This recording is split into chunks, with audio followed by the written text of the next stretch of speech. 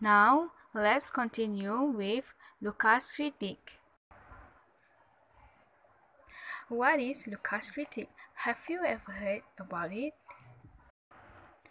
Lucas critique is an econometric policy.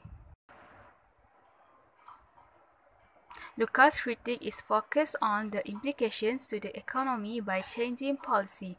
Expectations are important in determining the outcome of a discretionary policy.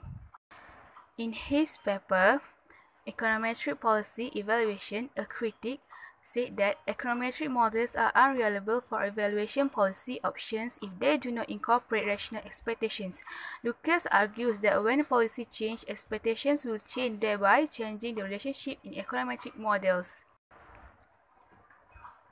The term structure application demonstrates an aspect of the Lucas critique.